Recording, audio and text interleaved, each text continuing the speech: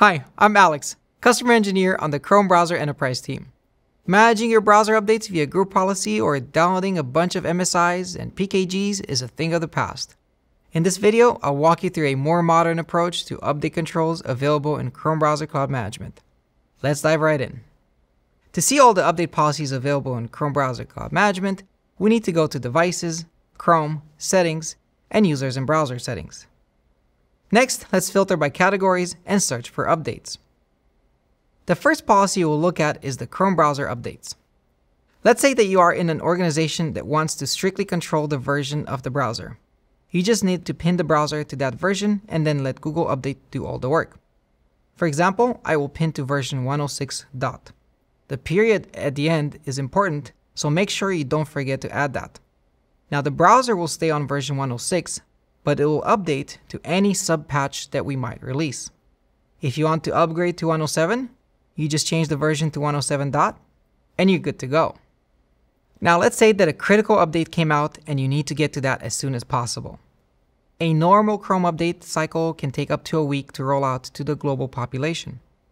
We slowly roll out to a small percentage at a time to make sure that we do not introduce any undiscovered bugs or break the internet. To bypass Google's rollout mechanism, you just need to enter the complete version string, and as soon as your browsers check for an update, they will upgrade to that specific build regardless of the percentage rollout that Google is offering. For example, I will pin to 106.0.5249.120.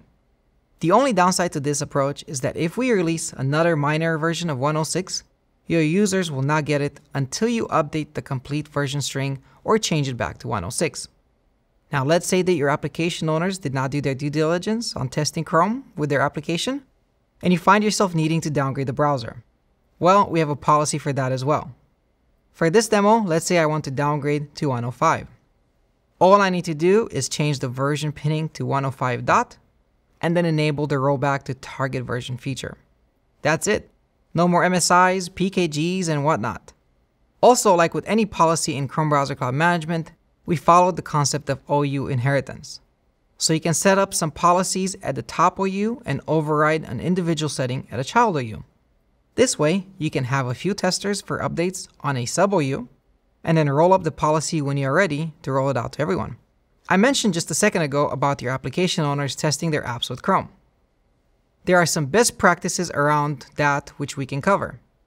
As the Chrome admin, you should not have to test all apps with it.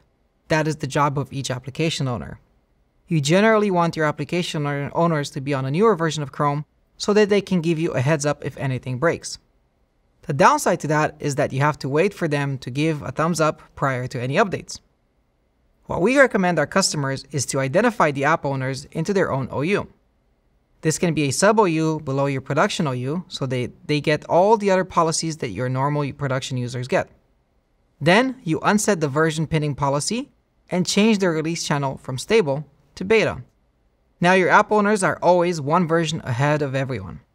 This also allows you to set Chrome to auto update and not worry about version pinning.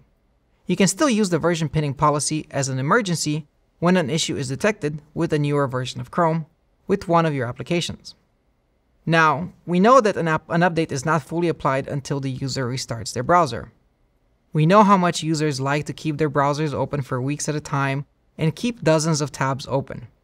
Our relaunch notification policy allows you to correct that user behavior and encourage them to restart their browsers to apply an update. Let's take a look at it. You are given two options for the policy: show notifications or force a relaunch. The first one is okay, it will remind users to restart. But let's face it, most users just dismiss it and not do anything about it. We like recommending the second option to our customers. Now the policy itself has a few configurable options. The first one we care about is the time period. This allows you to set up a grace period that the user is allowed to continue using the browser for after an update is staged. Let's say that I'm feeling generous and give my users 8 hours. As Chrome checks for an update and applies the required files on the system drive, the 8-hour timer starts. The user will be encouraged with notifications to relaunch the browser. After 8 hours, they will be prompted with a pop-up to restart the browser. They cannot dismiss it and can only click on OK to acknowledge the restart. When you combine this with the target version pinning to complete version string, you can really speed up the rollout of a browser to your entire enterprise. The other configurable values for this policy are the relaunch window start time and duration. If, for example, you want to set up quiet hours when a browser should not restart, you can use these two parameters. That's it. You are now an expert in managing Chrome updates directly from the admin console. To learn more on this topic, check out our website or get in touch with an expert. We hope to connect soon. Happy browsing!